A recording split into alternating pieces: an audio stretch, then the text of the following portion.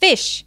It was on everyone's menu this weekend, and last week, the Conch Shell Bay Fish Market was swarming with Belizeans trying to get their last-minute Good Friday fish. And even on the islands, restaurateurs were paying top dollar for fish, knowing that a flood of tourists and locals were heading their way. But one celebrated chef on San Pedro, Jenny Staines, made a harrowing discovery.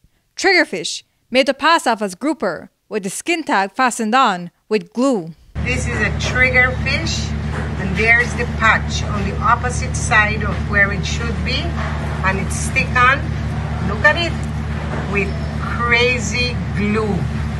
This is unreal, people. By law, fillet is supposed to carry this skin tag that identifies the fish, but Chef Jenny's vast experience with seafood prompted her to take a second look.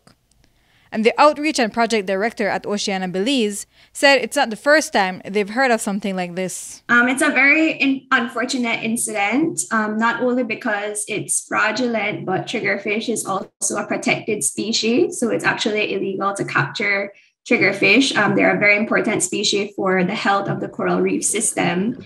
But unfortunately, we are aware that, things like this have been happening for some time now. That's actually where the Fish Right, Eat Right program and the vision for the program came about, working with partners like the WCS and the Fisheries Department, and of course, chefs like Chef Jenny Staines and Chef Sean Quillen, to really work with people that are purchasing finfish on a larger scale, like the restaurateurs out on the islands, and educate them on what the regulations are and what the things that they should be looking out for when purchasing finfish, like the 2-inch skin tag that should be on all fillet fish by law, no?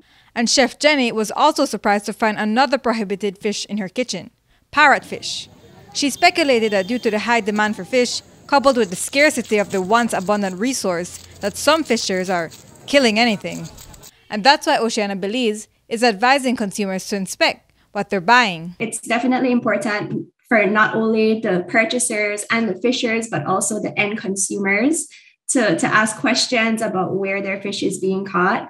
We know that, especially, with the Easter weekend that just passed, we know a lot of fish is being bought and sold. So now more than ever, it's really important for the end consumers to be vigilant, so that we can avoid situations like this where, fish fraud is happening. I think it's important, as part of Fish Right, Eat Right, we do education one-on-one as well as workshops with not just, the fishers or restaurateurs, but the general public. We have some ads currently running that feature Chef Sean Quillen, actually showing you, some incidences of people going out to Conch Shell Bay and, Nurse Shark is there. I think more and more, especially with tourism increasing now, I think more people are becoming more cognizant of where their food comes from and wanting to ensure that it's being sourced responsibly. And the Fish Right, Eat Right website can also fill you in on what species are prohibited, like angelfish, marine turtles, and dolphins, and how to identify what you're buying. Courtney Menzies, 7 News.